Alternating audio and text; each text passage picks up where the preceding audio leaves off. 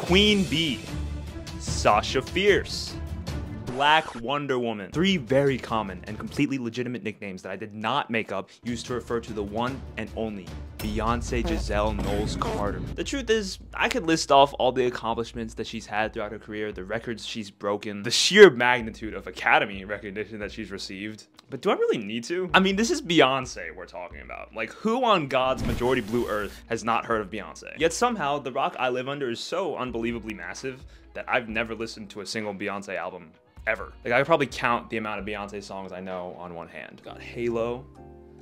No, Single Ladies, obviously. Excuse me. Irresistible. That's one of them, I think. Empire State of Mind.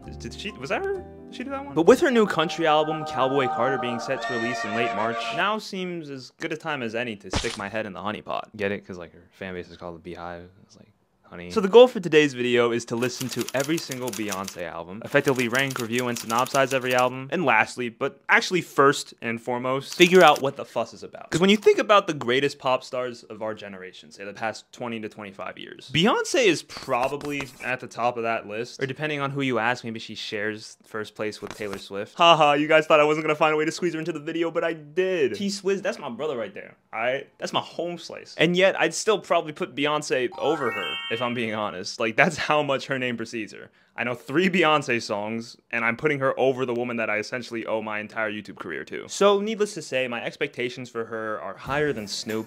I'm really hoping that these albums aren't poop. So if you want to get the inside scoop, keep watching to see if my opinions on her sway like a hula hoop, and subscribe to join the group. And if you enjoy this video, give that like button a boop. Oh! What can I say? What can I say? Ah, dang. I forgot Snoop doesn't smoke anymore. That sucks. Kinda, I mean, good for him, but that ruins my entire verse.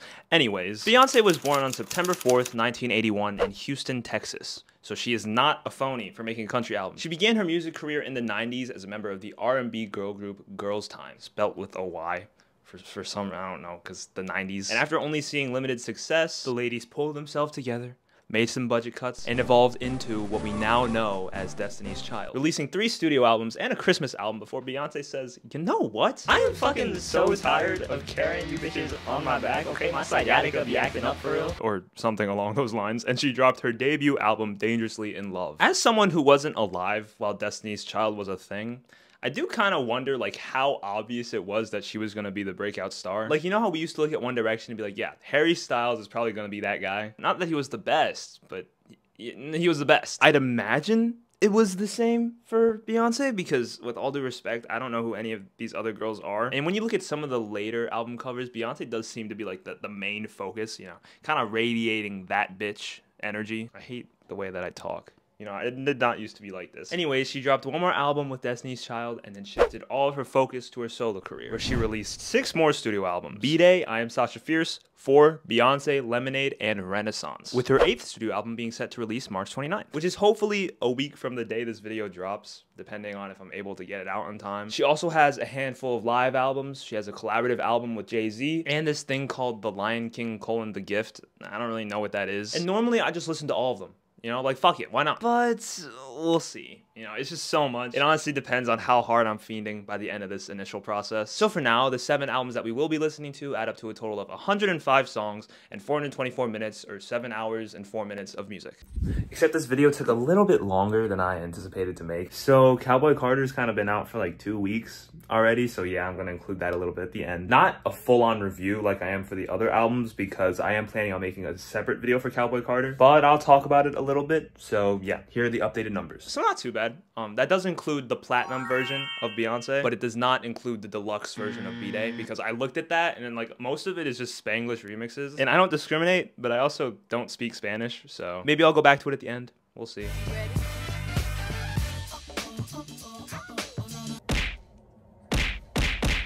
Just got out of class, about to head to the gym and listen to the first Beyonce album. Other than that, I don't even know what it's called. I didn't look yet, so it should be interesting. And I will update you guys after I'm done listening. Let's go. All right, album 1 down. I forget the name of it again. Dangerously in Love is a good album, but nothing crazy. And a lot of the songs follow a really similar format and just keep a super slow pace.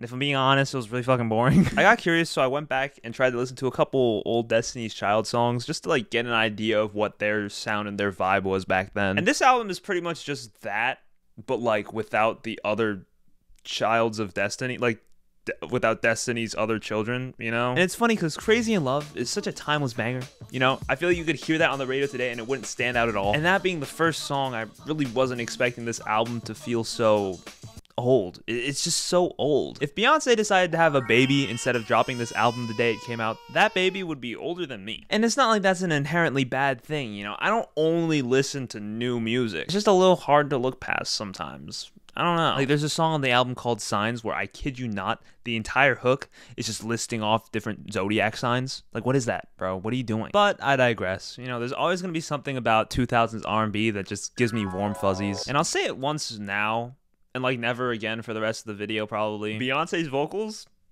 fire. Obviously, we know this. From runs to flowing to just jumping keys over and over again, you know, just to flex, just for fun. And it's great. You know, you guys know me. I love some nice vocals. Vocals are honestly one of the most important parts for music, in my opinion. If I don't like your voice, probably will not like your stuff. But the reason I'm putting that out there now is because when you listen to all these albums back to back to back to back to back to back to back, you kind of just get used to it. Like when Taylor Swift stepped up her singing for Red, you notice it because it was kind of mid up until that point. But Beyonce is like consistently cooking from the jump. And that's like one of the things I knew I could expect from this experience is, yeah, all these albums, she's gonna sound great. So none of the notes that I took while listening to these albums were about her vocal performance, because I guess I just got desensitized to it. I don't really know. I actually thought it was kind of fun listening to younger Beyonce, just knowing how much her voice has matured since then. It's like watching a little Squirtle waddle around, you know, shooting a little bit, like a little geyser coming out of his mouth, knowing that someday he's going to turn into a massive beefcake with 2 girthy bazookas on his back. And listening to that growth from album to album to album to album to album to album to album was kind of one of my favorite parts of the entire process in like a weird way. I don't know why. I just find it so fascinating how like your voice can change even after puberty's wrapped up. Like, I'm so curious what my voice will sound like 10 years from now. Here's my top 5 songs. I honestly don't remember any of them, but apparently I took notes of these and I like these ones. I don't know. I listened to a bunch of these albums multiple times. I only listened to this one once. I probably should go back and listen to it again, but it just seemed pretty straight to the point. It's fun, it's cool, but I will be darned if this album is not at the bottom of my album ranking. So I kind of fucked around and had the single best incline set of my life while listening to Irreplaceable. Not sure how to feel about that, but B-Day was pretty fire. It's just so much more bold, so much more fierce, so much more fun, so much more interesting than the last one. Like, usually I'll give an artist a couple albums slack, you know, before I'm like, oh shit, they're cooking. Ooh, but Ring the Alarm? Sugar Mama, I don't know how to say Suga Mama. Insane, dude. All right, Beyonce is cooking. Just like Dangerously in Love, B-Day does happen to have a moderate to severe case of old, but I was actually alive when this album came out, so the moments that were a little outdated just felt more nostalgic. Dangerously in Love wasn't a bad album by any means, but my goodness was it a slog. That album was 15 tracks. You could have convinced me it was 15 months. B-Day is technically only 2 tracks less than that, but it just keeps like a faster overarching pace that makes it less boring, in my opinion. Even the moments on the album that are slower and kind of sexy, it doesn't drag too long. This album is also around the time where I feel like you start to see her carve out her own lane or her own sound, her own type of music that she's gonna make. It's like a little hatchling of Beyonce's career. You know, she hasn't fully committed to this newer, poppier, upbeat sound, but she's getting there. Here are my top 5 songs. Really cool, really nice. Irreplaceable is a fucking banger. And yeah, this album was good. This album is definitely an album. It's definitely a collection of songs. Yeah, there are songs on this album. Something about it really reminds me of Sandcastles in the Sand. You guys know that How I Met Your Mother episode?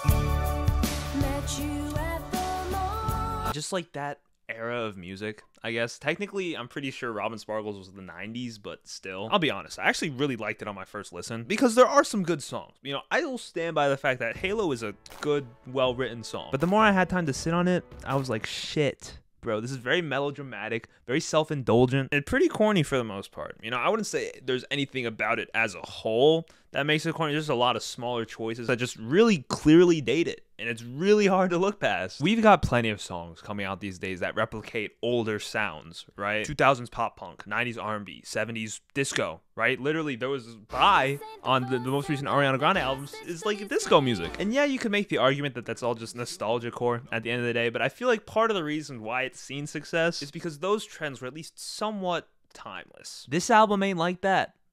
And that's honestly the best way I can describe it. The type of nostalgia that just doesn't really sit as well with you. You know, like neon leg warmers or neon sweatbands or John Travolta. I don't see us ever getting to a point where we replicate that single ladies. That said, if there's one artist that can get away with it, it's Beyonce. Only because this is when I started to realize, regardless of any choices that are being made lyrically or productionally, is productionally a word? Beyonce's still always gonna be there, so you kind of know, like, at least somewhat what to expect. Throughout the rest of the video, I spent a lot of time talking about Beyonce's presence on her music and how prominent of a role that actually plays. And, like, I don't really know how to describe it, because, yeah, it is because she just has, like, a really rich voice and really interesting vocal deliveries, you know, always just doing a lot. But it is kind of one of those things that you just can't really put on paper.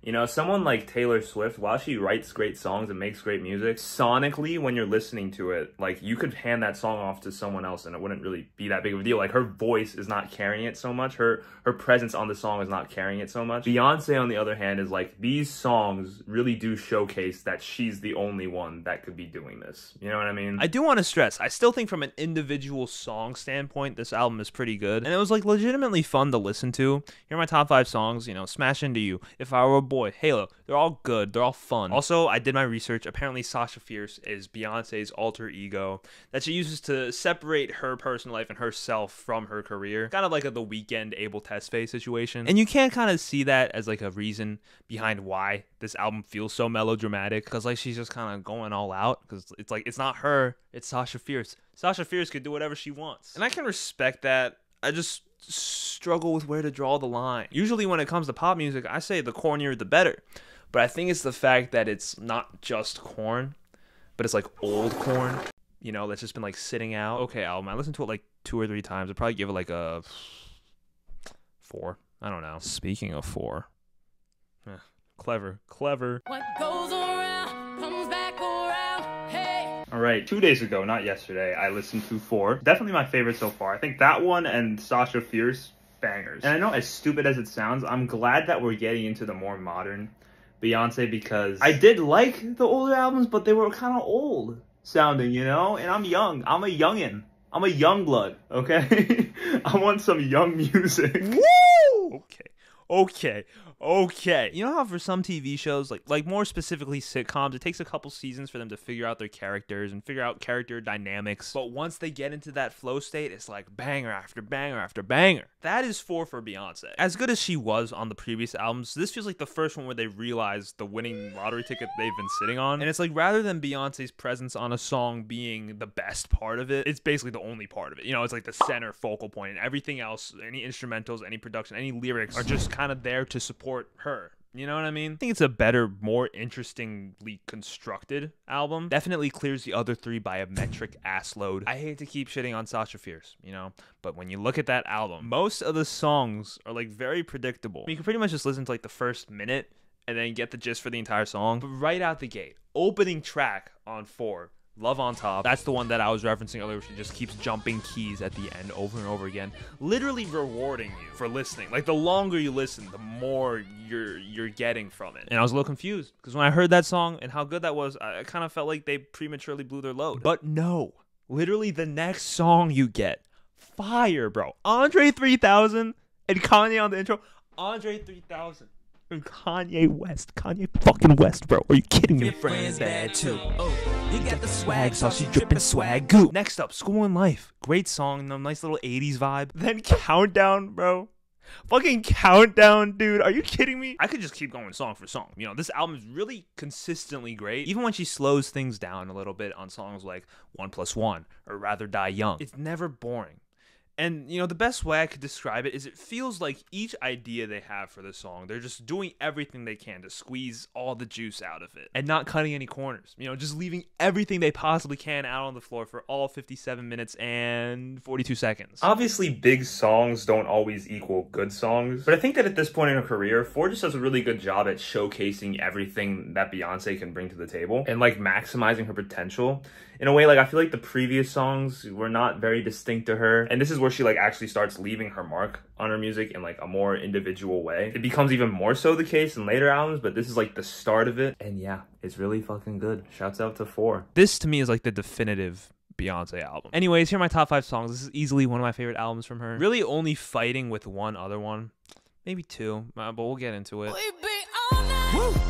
You would never need another lover. To be honest, I liked this album on my first listen, but it was really like nothing crazy. I kind of felt like it was just doing what 4 did, but adding a little bit of deeper messaging and more of a interesting like underground club vibe to it. And I do still kind of think that's what it does for the most part. It wasn't until I listened to the rest of her discography and came back to this album that I really started to like it a lot more. Like now it's one of my favorites. And that could be because I talked to a lot of Beyonce fans since my first listen, and pretty much all of them said that this was their favorite. It could be because I became a little more familiar with her vibe, you know, her thing, her shtick. I hate that word, but I can't think of any other way of saying it. I don't know. It's impossible to tell. But there really are some great standout, just super fun songs on this album. XO, Drunken Love. Personally, I really like Partition. I could understand if it's a little bit divisive. Beyonce all on his mouth like the guy. Considering that this album is self-titled, you kind of expect it to be more of a personal reflection type album for her, which would have been a really nice change up, you know, because up until now, she has sort of been a spectacle, right? Maybe this is where they finally pull back the curtain and we start to see her with more personal music. And it does do that. Like, these are definitely more personal songs to her, but it pretty quickly just becomes a lot deeper than that. You know, right out the gate, we have this soundbite of her being asked what her aspiration in life is, to which she responds saying she just wants to be happy, which is, I guess, pretty much probably everyone's answer. You know what I mean? But it's just super deep to think about that. And I think that that sets this tone for the album that's very, like, kind of sad, kind of deep, kind of introspective. You know, this album's gonna be different. We're not getting the cute little halo to the lefts on this album. And right out the gate, I mean, first track, Pretty Hurts, is a great song, digging into societal beauty standards and how they can really affect a woman while she's growing up. There's a particular line from that song that I just love: pageant the pain away, which to me is so deep, right? Because I'm pretty sure that Beyonce grew up in like the pageant circuit, right? I think I heard that somewhere. And listen, I mean no type of disrespect at all. You know, there are plenty of people out there that I'm sure get super passionate about pageants, and I think it's cool, you know, good for you. I'm not educated enough to really understand them. But to me, as an outsider's perspective, they kind of just seem like an opportunity for young girls to play into whatever standard society would have for them. You know, looking pretty, wearing makeup, cute, skinny girls, fucking showing off your little talents, like, oh, look at me, I can freaking play an instrument, look at me, I can dance, look at me, I can fucking, you know, and then literally being scored based off of that. They're saying you are the best, all those other girls are worse than you. That's gotta be therapy, bro. Like, that's gotta be a one-way ticket to therapy for life. So going back to the line, you know, pageant the pain away. If you're feeling inadequate, put your effort into fitting that mold so that you can receive validation from men, essentially. I feel like my explanation here was a little bit ignorant. I guess that is the good part about having spent so much time editing this, is that I could take more time to like rewatch it and see what takes I don't like or what things I say that are stupid. Saying that women just do pageants to like please the male gaze is like saying that guys just go to the gym to please the female gaze. You know, that's not true. And while it could be slightly rooted in that to a certain extent, that doesn't mean that that's the sole reason you're doing it. So I feel like that was kind of insensitive of me to just assume that, because I don't even really have that much experience with the pageant scene. But in my eyes, it's like the idea of a mom or dad, probably a mom though, thrusting their daughter into like pageants, forcing them to do it from a young age and living vicariously through them. Not a big fan of that, because it kind of like adds this like amount of pressure on her growing up, I'd imagine, and that's where you get the therapy that I was talking about. But I'm 20 years old. I don't really know anything about parenting, so it's not a big deal. You do you. I'll let you rock. It's cool. Pageant the pain away. Like, that's actually wild, bro. On the first song, too, like, this is easily her most ambitious and deepest album yet. And what I really like is it ends on this beat, where it's like Beyonce has made it. You know, she's had a super successful career, and she's now asking herself what she wants her legacy to be, and it's definitely not to the left. I think moving forward, you start to see that it's something that really matters to her, you know, wanting to use her influence to make a difference or just like stand for something in a way that, you know, a lot of artists don't typically do. But we'll get more into the deeper stuff at the end. For now, I think this album is great. Another one that I'd like more and more with every listen. Here are my top 5 songs. Drunken Love, smash. Riding on my surfboard, grinding on that wood, grinding on that. Okay. At this point, bro, Beyonce is peaking. 4 and Self-Titled are 2 fantastic albums. There's no way that she's gonna get better, right? When he fuck me good, I take his ass to Red Lobster. Lemonade is my favorite Beyonce album, hands down. Print it. Obviously, if we're gonna talk about this album, I do have to address her and Jay-Z's very public marital struggles that happened prior to its release. His ugly ass cheated on her, bro. Like, what the fuck? How, what? Jay-Z cheated on Beyonce? Jay-Z cheated on what, huh? What? And it's really not my place to give my opinions on that situation. You know, it's not my business at the end of the day. But like, what the fuck, bro? Rule number 1 of punching above your weight class. Understand that you're punching above your weight class. You ain't supposed to be there, Jay. All right, look in the mirror. Your ugly ass is not supposed to be there. You're that good. You got that lucky, fam. Although that drama, that tea, doesn't really play a big role in the album, in the songs that do address it, I really like how she doesn't villainize him. She doesn't over-dramatize it, you know, in a way that is like, you know, trying to strike deeper emotion than what it actually is. Like, you know how sometimes when Taylor Swift would write a breakup song, it's super, you know, like it's like her world is ending. I feel like that is effective in its own right, because that's how it does feel a lot of the time when you're dealing with like a heartbreak, dealing with a breakup. But this is more quote unquote respectable in my opinion. You know, Beyonce at this point, she's a grown woman. She's not about to let some man, you know, make her feel like shit. And I think her perspective and her reflection that she does on this album is just super mature. Beyonce's career stands for, among other things, women empowerment, right? And I think this album shows that the most. It's like Beyonce staying strong when it's the hardest to. And I think it results in some really powerful stuff. You know, there's one song, Freedom. It's just tough, bro. Like that marching band sort of fight song feel to it. It's so personal while still feeling like bigger than her. It's almost like she's taking the opportunity to show, if I can stomach this, if I can get over this, all of us can. All women across the world are strong enough to get through something like this. You know what I mean? There's one line, painting white flags blue. Kind of a bar. Now, the way I'm interpreting it, I haven't really double checked with Genius yet. You know, waving a white flag is surrendering in war, right? So rather than throwing in the towel on her marriage, rather than throwing in the towel on her family, she's painting those white flags blue. Blue Ivy is the name of her child's daughter. Higher level. And I've never personally been cheated on, at least not yet.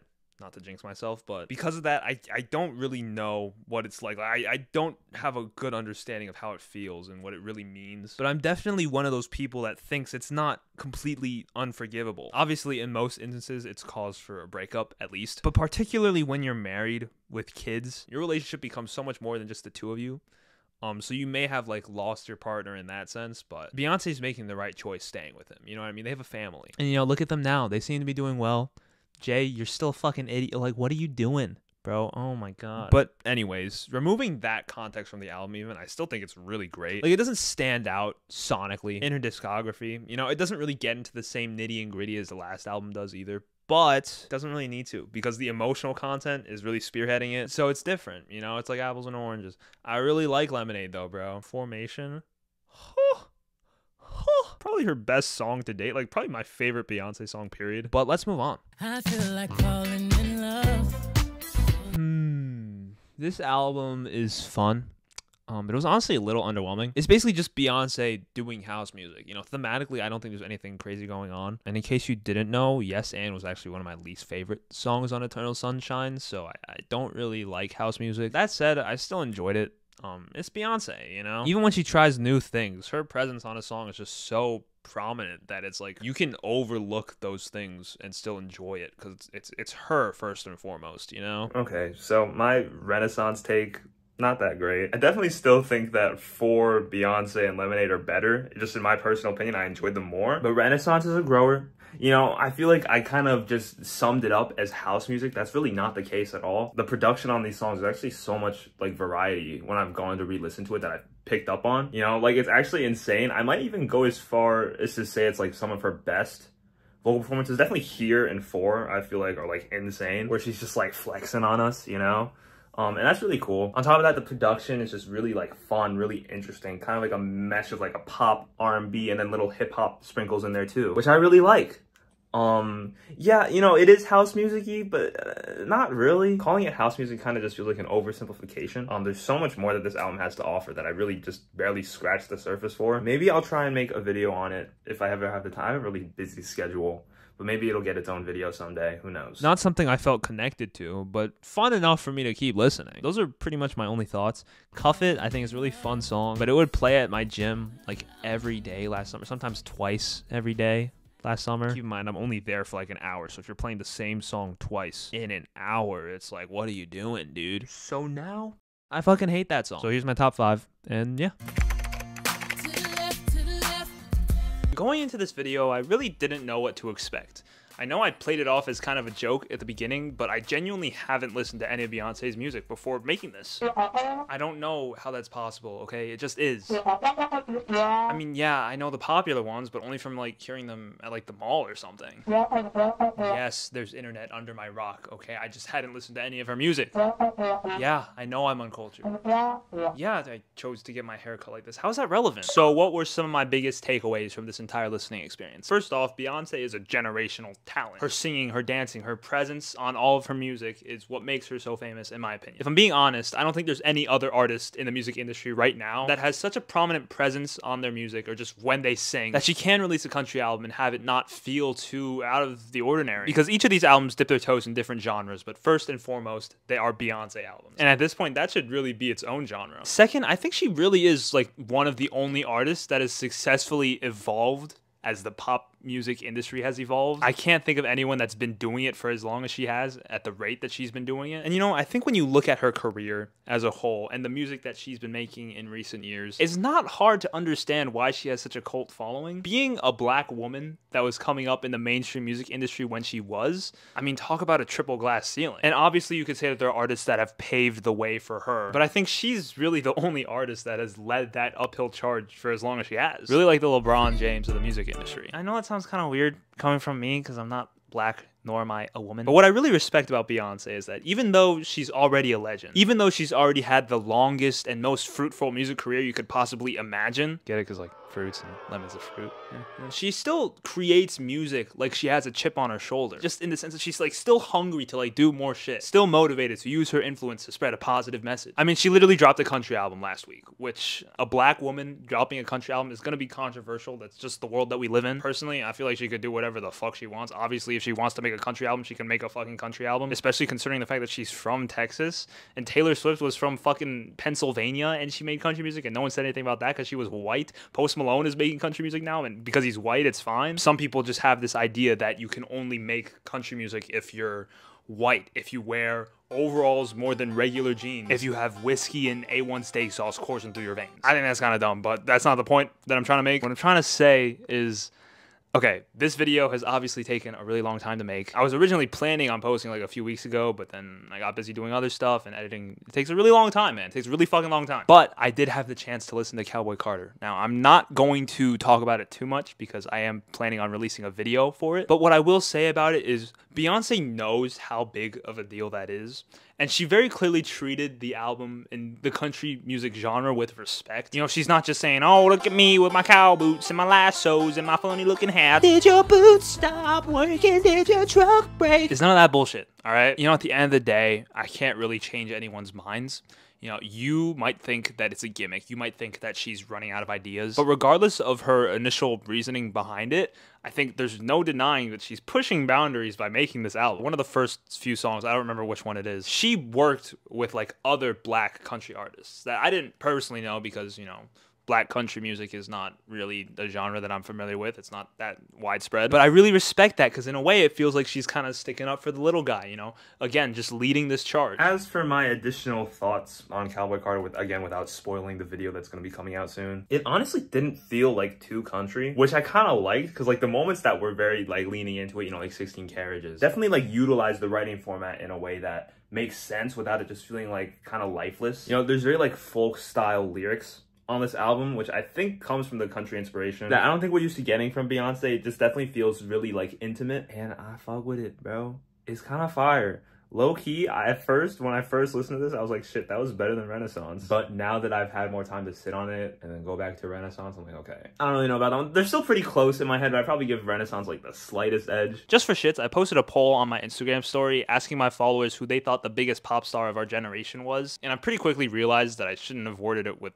biggest because I meant greatest. So that was my bad. Okay, I kind of fucked that one up. But the reason I bring that up is because I do think that Beyonce is the greatest pop star of our generation. I just feel like she perfectly encapsulates everything you would want from a pop star. Like, she's got no holes in her game. That, plus the fact that she's managed to keep her sound and her discography so fresh over the years and not getting so caught up in what worked for her in the past, but really focusing on, you know, different ways that she can utilize her talent that are more applicable to today's music climate. And if you think about it, she really was a Renaissance woman for her time. I guess the album title makes sense. Because I don't think that you get an artist like Ariana Grande, or even looking at some of the newer people, Tate McRae, without Beyonce. And again, I wasn't alive, so I can't really say, but when I try to think about it, I'm pretty sure she's like the first of her kind. People that do what she does that were around before her, the only person that comes to mind is like Michael Jackson. So yeah, there's no denying her influence. There's no denying that she's a fucking legend. But the truth is, especially in her later albums, there's really a lot of emotional variety and like genuinely like good music that aren't just like good from an individual song standpoint, but like lyrically, she's like conveying messages that are actually interesting, which is like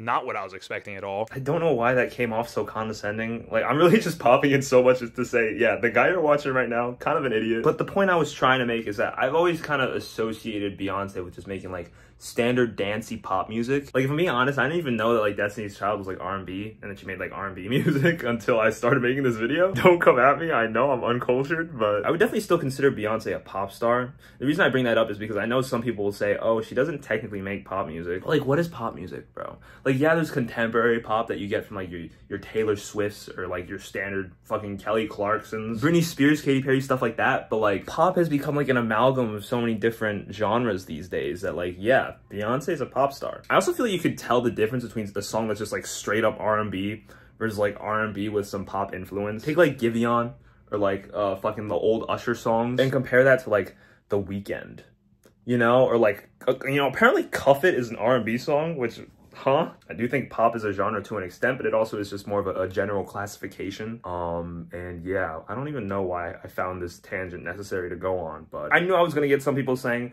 Beyonce is not a pop star. She's actually an R&B star slash rapper slash not a pop star. So just wanted to put it out there. I think you kind of just sit back and watch her do her thing in awe of a master at work. And yeah, would I say that I'm officially a part of the Beehive? Probably not, because as much as I respect the music that she makes and I respect her as an individual and I respect her career as a whole, I didn't have as visceral of a reaction to listening to these songs as I did to, say, the Taylor Swift discography or even like the Weeknd discography. I don't know why, but like, I'm not gonna fake it for the video. Although honestly, I'm not really a fan of any artist at this point other than like Olivia Rodrigo. I started to like detach myself from artists. I don't have any like emotional stake in anyone right now. I guess I'm in like my music fuckboy era, dude. I don't know. But again, Beyonce's cool. I fuck with her. When she drops new music, I'm gonna bump that shit. Obviously. So I would say this video was a success. You know, I definitely get why people love her so much. Like I said, she's the first of her kind. She's kind of like a modern Renaissance woman. And her discography is like genuinely really solid. I think Taylor Swift has more albums that I'm not a big fan of than Beyonce does. Or we'll say more mid albums. But not that it's a contest. You know, the truth is, on the Instagram poll that I brought up earlier, my friend Gracie very politely said that I'm a fucking idiot, that I shouldn't be pitting successful women against each other. And you're right, Gracie. All right, shouts out to you. Because obviously that wasn't my intent with making that poll, but it's true. I feel like in the past, I've kind of just compared artists to other artists. Even I started off this video saying Taylor Swift is low-key not as good as Beyonce, when I should just be focusing on the good things that an artist does individually. Beyonce's a great performer, great singer, but it really just is her presence, her gravitas on her music that makes it stand out, that makes her one of the GOATs. And it's really hard to describe, because obviously she's made so many different types of songs, but across all of them, you really do feel her. It's kind of ineffable. Ineffable.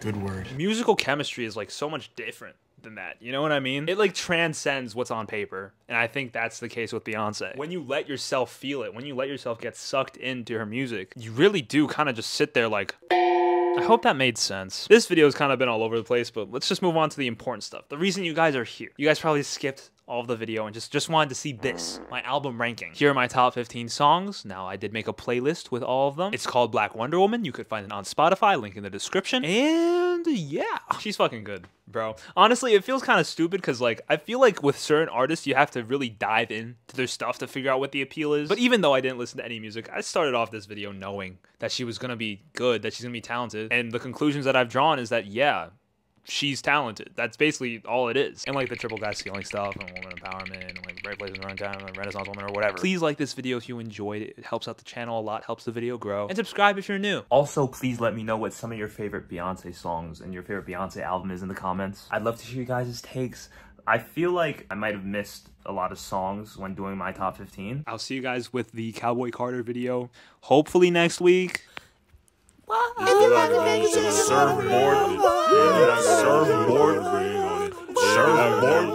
he fuck me good, I take his lobster and lobster.